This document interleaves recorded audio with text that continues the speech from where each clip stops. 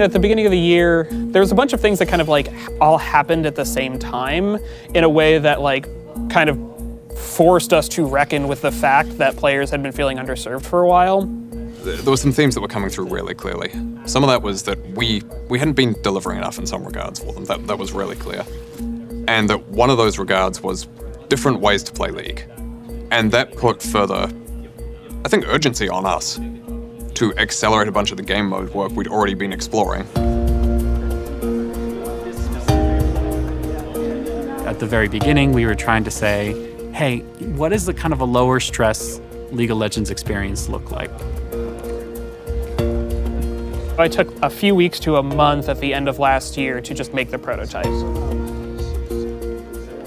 That was just me sitting in a room coding for a while just to make the thing function. And that was just, you spawn in with 8 people and you're put on a team and you fight and there's a life bar, and that's all it was.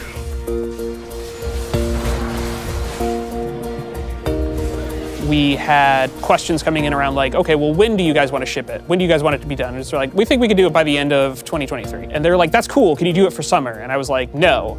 And then they were like, what if we did it for Soul Fighters? And I was like, that's still summer. That's still summer. And then they're like, try. And all right, fine, we'll try. At that point in time, we had also recently gotten hacked, which really affected our ability to be able to deliver quickly. So it was a pretty stressful period. I was definitely pretty stressed out and couldn't sleep for like a couple of days. It just put a lot of pressure on us as a team. From conception, 6 months is a very short amount of time for a mode. The question was, can we make it work?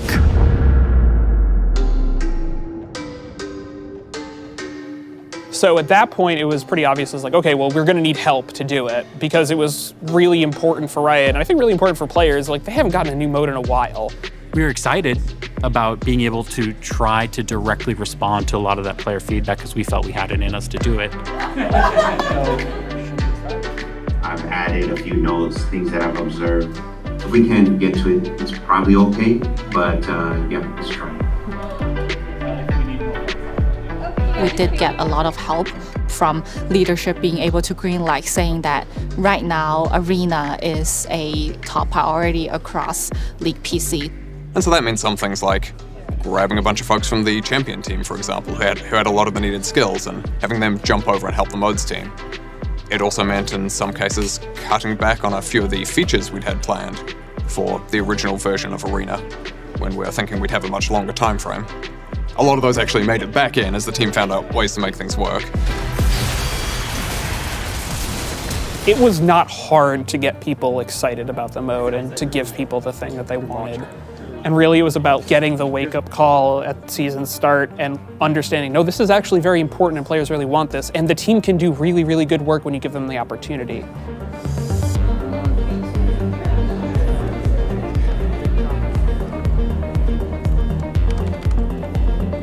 It quickly gained a lot of momentum, like a lot of momentum, more than most things I've seen while working here at Riot. And so just watching like people's ears perk up and be like, hey, have you seen that? That's pretty cool. For me, I was like, oh yeah, no, we gotta go full steam on this. Please let me work on that. That sounds super exciting. So in some ways, the summer timeline kind of liberated us from the pressures of like perfection and allowed us to be a little more experimental and try stuff that we thought might be cool. But at the end of the day, it's like, it's still not enough, right? We don't want to just make a thing that people are like, oh, that was cool, and then, you know, stop playing it. I really wanted to try and make a mode that had legs.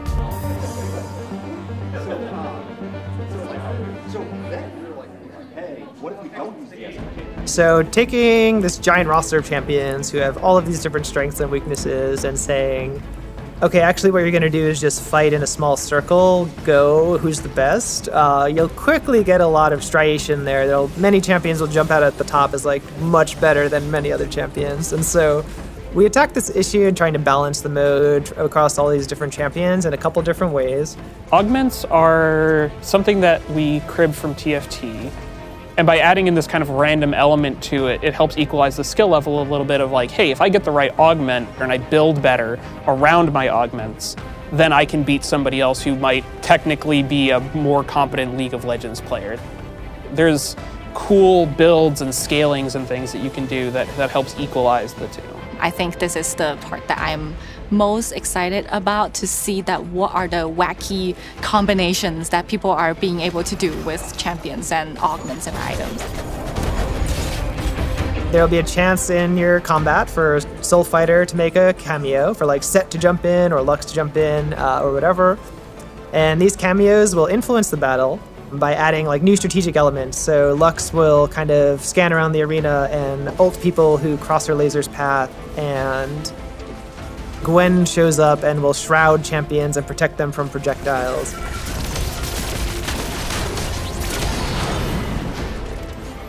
I think our first cameo was Set, and seeing Set just smash people on a map where it's like, okay, I'm very annoyed that Set killed me, but it was really letting a lot of the credence to our original design thinking on, hey, you know, we're creating this compelling experience.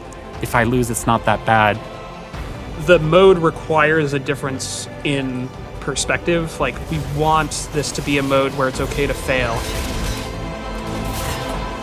The reason why the teams are two-person sized is we wanted as many champions to be playable as we could. A lot of champion kits don't work in a 1v1 situation. Like enchanters, they need an ally to buff up. A lot of their power budget comes from supporting somebody else.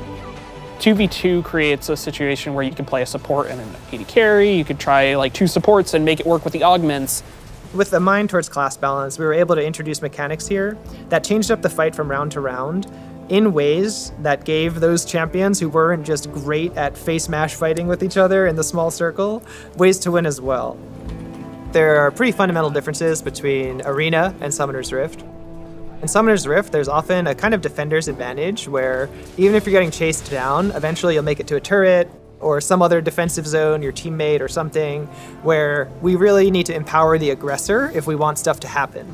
But in Arena, it's sort of the opposite. The whole game is pushing you towards the center, closer and closer together. And so action will happen. There's no way to avoid it. We knew that we had a ring of fire that was going to start closing in on the map as the round went on. We specifically designed the center of each map to be a different shape. So on one, there may be like a walk around with a brush in the middle, and that means that everybody is trying to get into that brush and fight over that specific brush. On another map, there's a river in the middle, and it essentially blocks off that same middle zone into 3 separate zones.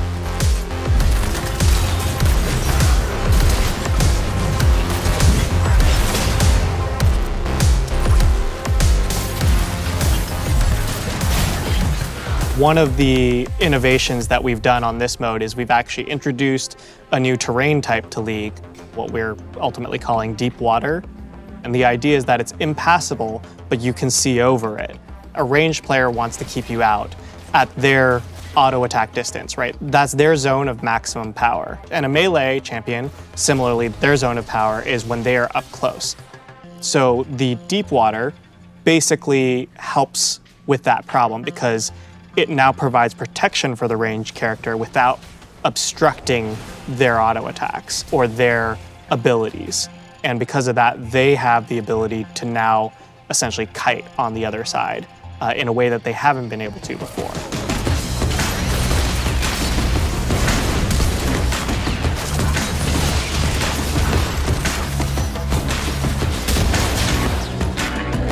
Getting kind of that combo of augments, maps, and cameos in, and starting to see the pieces come together during our playtest, finding ourselves kind of just yelling during our playtest because we were having fun, that's when it really came together.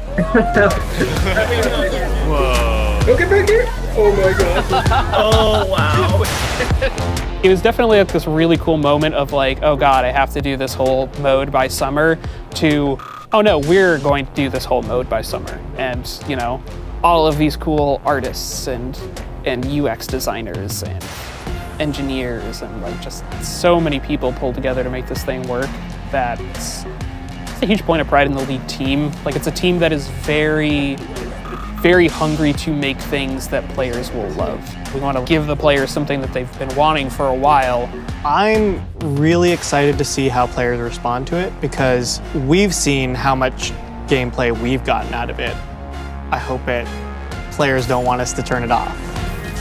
What I'm hoping for really is to listen to what players like about this mode, what players don't like about this mode. The best case scenario is that we find an audience of people who are like, I really wanted to love League, but I just wasn't clicking with the Summoner's Rift pattern of play, and this is actually the thing.